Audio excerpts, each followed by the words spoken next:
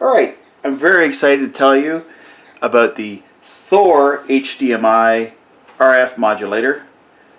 It will basically turn your HDMI source to a coax source, and you can send it out as a QAM, ATSC, a DVB-T, or an ISDB-T source through coax. So it enables you to change that HDMI stuff, and if you want to run it to multiple TV screens, most North American TVs have ATSC and QAM clear tuners built into them. It will support 720p, 1080i, 1080p, up to 60 frames per second. It's from Thor Broadcast. That's their website there. You go to thorbroadcast.com and take a look at this thing. Kind of gives you the diagram of what happens here, where you can what I've done is, with my modulators before, is I combined it with my over-the-air antenna, and then I had my own personal channel, which would be a satellite receiver or any source that I would want to run through this thing. And you configure it with a MMS connection, one of these computer network connections, just one of these standard connections you plug into your router at home or at your office or whatever. And it also has an HDMI output. So the HDMI will give you a clear and probably accurate analog to see, like much closer. Sometimes with these modulators it might be a second or two delay because it's digital and it's digitizing, and you just send it out through a splitter to multiple TVs, or plug it into an existing cable line or antenna line that you already have. So, and she looks infatuated with her ATSC modulator. Wouldn't you be that infatuated if you had an ATSC modulator? Of course you would. So let's open her up. Of course, it's going to have the manual. I'll go through most of this stuff with you.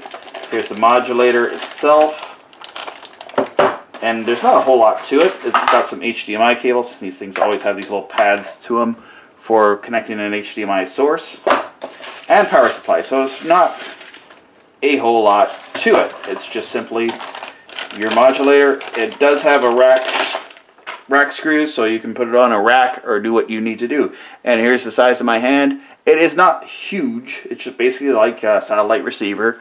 So you'll have your connections here. You'll have your HDMI loop out and your HDMI, your LAN connection, and your power supply. It even has a ground. So if you're leaving this on all the time, that's great. So you can run it to a ground, just, you know, keeps the static electricity away from it. It has a loop out, so you can plug your RF out for where you're going to send it, and also an RF in, so if you're combining it with an antenna or another source. Here's the bottom, and the top just has that. And then the front, you'll have the power lock line and the encoding, and it gives you a little bit of control from the front, but for the most part, to get this thing configured, you want to hook it up to your computer network via a LAN connection, one of these connections right here. It looks like a, you know, and just stick that in there, and you'll be able to configure it. It says to do a 192.1.1.168.10 port 10. All right. So here I got it going here. Now the first thing I noticed once I got it going is it booted up into channel 2 on its default setting. So it used what would be the QAM setting. So I had to connect it via the cable port with the coax. I can switch it over to air, but just if you want to use this for just right out of the box, it'll go to default. It'll go to channel 2, and it'll say that it's DTV cable. And let me just go out from the HDMI source here, and it's actually doing 1080i now as to match this resolution. So I just have, for the source, I'm just running an Edison satellite receiver, and I'm just running like some of my videos that I've rendered on off of a USB stick. So this thing's playing the video and running it out of the HDMI cable over to the Thor Broadcast box. And it also does a loop out, HDMI loop out to the TV. And I got this connected to the cable. Now, to connect it, to get the change around the settings, the first thing I noticed, I wasn't getting audio So I had this connected up to a router. Connected up to a router that I don't even have, I'm not even using, but I just got this old router here. And then I plugged the two cables into each other just so I can type in the web address, which is the... So the default address usually will be 192.168.1.10, and it has worked. Now running it through my network, I was having some issues. So the first thing I did, because the audio wasn't working, that I switched the audio from... So I switched the audio from AC3 to MPEG-2, and that could just be this older television set that I'm using, and pretty much the targeted audience for this is an older television set. So when you connect your Thor Broadcast modulator up to a router with a LAN connection, you'll be able to see by typing in 192.168.1.10. You'll log in. The login information will by default will be user, and you'll be able to go in here and change your settings around by doing that. So here's the status. Everything it's encoding right now. I have it connected up. The rec level, Eastern Standard. You can set the time and all that stuff. So I have mine set to this. It's picking up the HDMI, so you can't really change that. That's just the default of whatever I'm using. I have this set to on. I guess I can fix the date here eventually. This has like an Eastern Standard Time. Modulator permits. Now I had it to cable, but I actually want to switch it around, and so I'll do that in a minute. So what I've done is I changed the MPEG from AC3 to MPEG-2. So you can select either cable, cable or air. And for cable, you can go SDR or whatever. I think for air, gives you different settings, RF configuration, and you change your TS permits. Now you can change the name of your device when it scans in to whatever you want. It doesn't have to be Thor. So here's all the network information, and it leaves it on a DHCP. So it's always going to be this address 192.168.1.10. And if you want to back up your system, which I've done, I just done a backup. Click there, and you'll download the file for a backup, and you can do your upgrades and all that good stuff. So I'm going to go and set it up to air. It's going to stop broadcasting over here. Major number. I don't know what all this is, but I will go with all this default. I want to put it kind of, I don't know, channel 9 or 10 or 11. You know, I'll go with 12. Yeah, I'll go with 12. We'll do that for this video. All right, and I'll leave everything there. And as I said, on my TV, it was by default, it was AC3, but I'm going to put it over to MPEG-2 because the audio was working that way. Could just be the older TV or somewhere in the settings of the TV. I'm not sure. So I'll go with that. And success. Now it should, yeah, over on the TV, it's kind of cut off, which is fine. So that just means I need to rescan the TV so that it will scan in all of the ATSC over-the-air channels. So I just go into where it says air on the TV and just do a scan, and it will start scanning. This TV starts at a weird channel like 34 and then goes back and does it, and that's how it does its scanning of all the channels.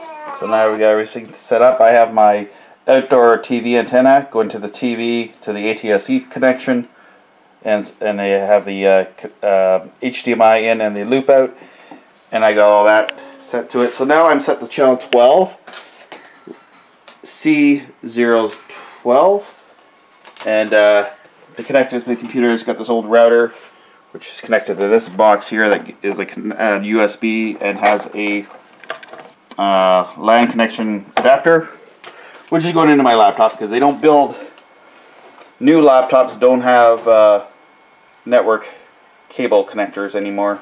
When you do turn your Thor modulator on, and if you don't have a video source connected to it, it will give you a white screen that says Thor, just to indicate that is not receiving the source at that time.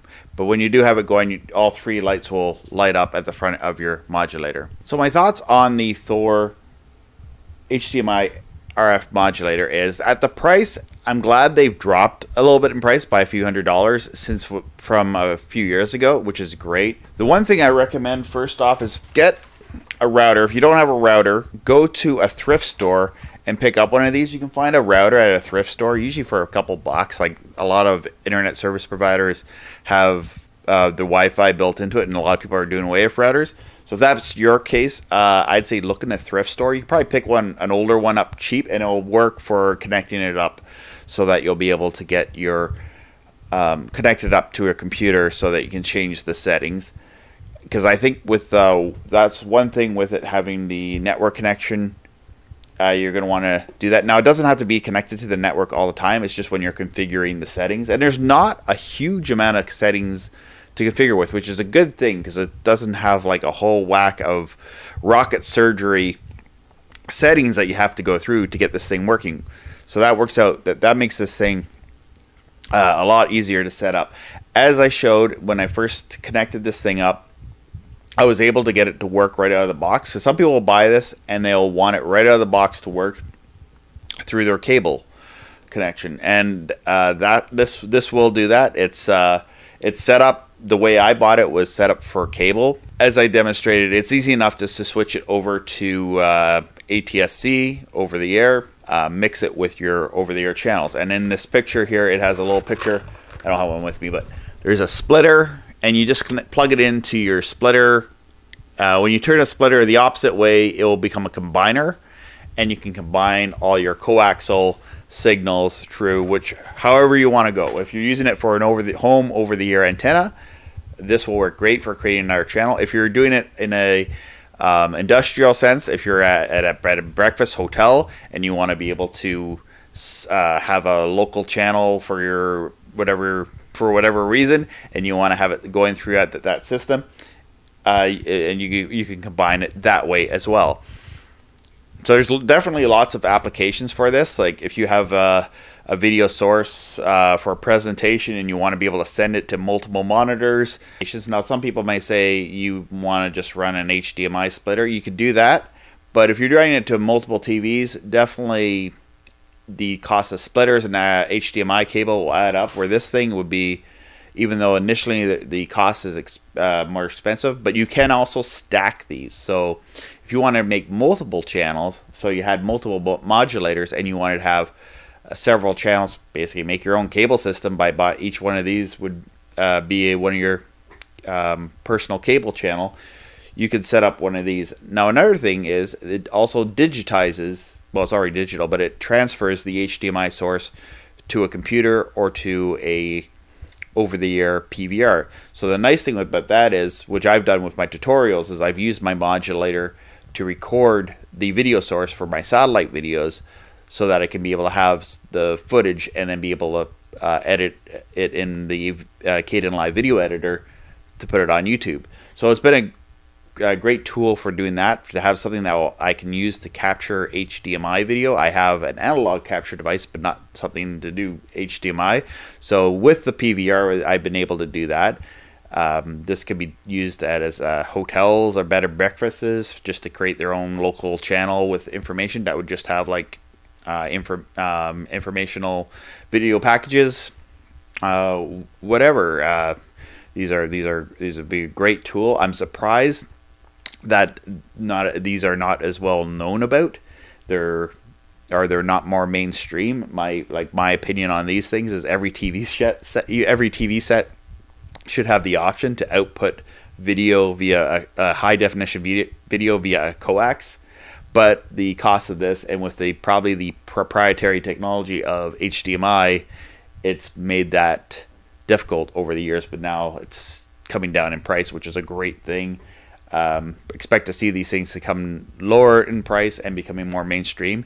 Now, being with an ATSC 1 broadcaster, it does not do ATSC 3, so I can see these things becoming more affordable within the next several years, because with ATSC 3 coming in. But also, yeah, it won't do ATSC 3, but ATSC 3 TVs probably will eventually have ATSC 1 backward compatibility, because I don't see all channels switching from ATSC 3 to all TV chat broadcasters to switch right away. It'll probably be a gradual thing. So I think ATSC 1 will be around for a while, and there's most of the marketplace, the TV sets have ATSC and QAM tuners built into them. So this thing will be around for a long time, and they're still making TVs with only QAM and ATSC 1 tuners built into them. So definitely within the last 10 years, every TV has had the tuners to receive one of these things built in, where even the newer ones will have the backward compatibility. So it's definitely, this will be around for a long time. If you like this content, please subscribe to my YouTube channel, Ottawa Octane. Also, like and follow me on my Facebook page, which is Robbie Strike, facebook.com/Robbie Strike Videos. And also, I have a free-to-air satellite page, which is Free Satellite TV 1 on Facebook. You can find me there with the hashtag Free Satellite TV. You'll usually, my face will pop up. Hashtag Free Satellite TV.